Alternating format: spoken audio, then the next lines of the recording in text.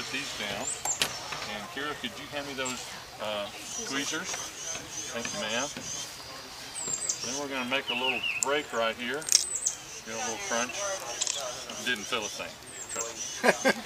And here's where the otoliths are. They're right here. There's one right here. There's one right here. Okay, so I'm going to take this one out, put it here on my ear.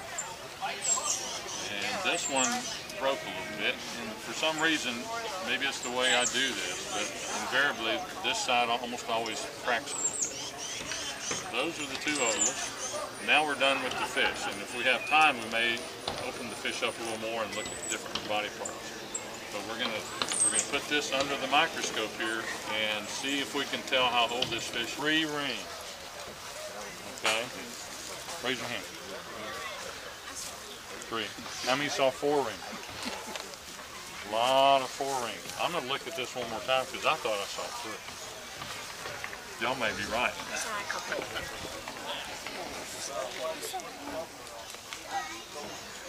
Okay. You've got the little dot in the middle. That's not a ring. Then you have 1, 2, 3 rings. So I thought I saw 6 or 7. If it was 3 rings, are they white or black? They're white. The rings are white. Okay, and you go back through and look at it again here a little bit. Now listen real close. We had 3 rings on the fish. So if the fish was born in February, which probably was, it won't form a ring until the following April or May. So if this fish has 3 rings, he's actually 4 years old. So the guys and gals that said 4 were right when they were guessing the age of the fish. And it's real important for us to know how old a fish is, just like it is for us to know how old you guys are, so that we know what's going on with the fish population. With a fish this size that's 4 years old, that's kind of average growth rates. That's kind of what we'd like to see. But it'd be nice if it was a little bigger, being 4 years old. But that's good. But I've seen fish that big that were 2 years old, and I've seen fish that big that were 10 years old. They kind of grow differently, kind of like you guys do. Okay? And some of you may get to be as tall as I am one day, but you just don't keep on growing. We don't have 20-foot tall people, right? So at some point this fish is going to get to about as big as it's going to grow, and then that's it. And that's another reason we need to know how old it is, because at some point it's not going to continue growing. And a 5-year-old fish will be sometimes the same length as a 10-year-old.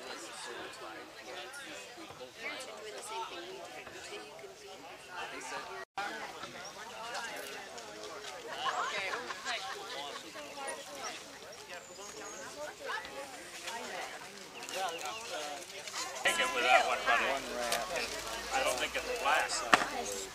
You think that one's black? I don't think so.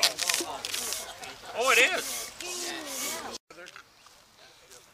Oh, further than their little rods will go. Yeah, I mean, they're out towards that net. It's like water out there where that net is.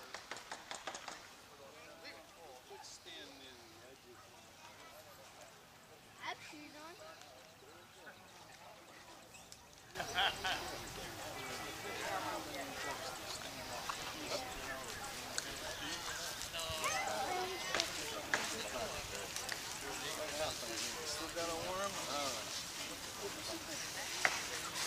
Got a fish? Look at that big one you got. You got a big one there. Good job, bud. See? Look at it. That's a striper. Yeah, nice big one. Look at it. See? Oh, we got another one. Here we go. All right, look at that. Look at that. Look at that. Yeah. Here, let's go show Papa real quick. Oh, show him, man. You want some? What a smile. What a sweet smile. That's an You want to take him and I'll take a picture here? That's a good girl. All right. Gotcha.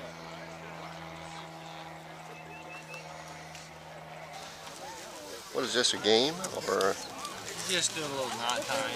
knot tying? Oh, look at that. I'm learning more than I'm teaching. He uses knots. You know, I've tied a bowline a lot, and I've looked at the bowline instructions, but every time I get ready to tie one, I can't remember how to tie it. So, yeah. What's the little story about over the rabbit in the hole, etc., etc. Make the rabbit hole with the rope on the top.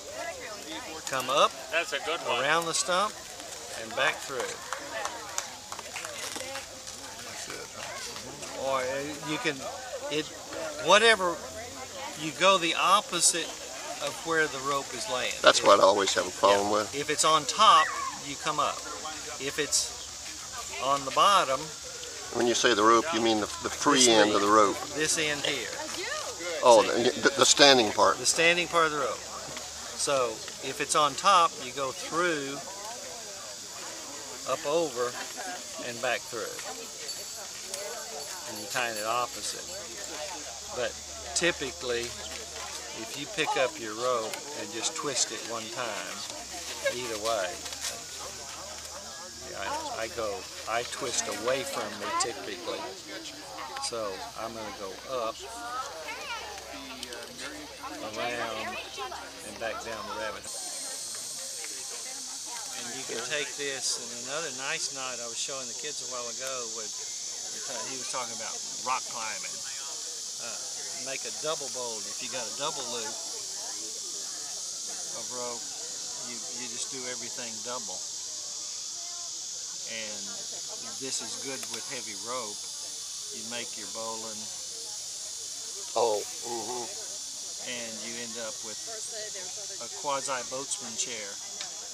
So you can sit in this one and lean back in this if you're rope climbing. You know, and it goes here and back here. Yeah. Before you're pulling somebody out or something. Yeah. Helping Well, them come up it's helping them come up an incline. thanks, Skip.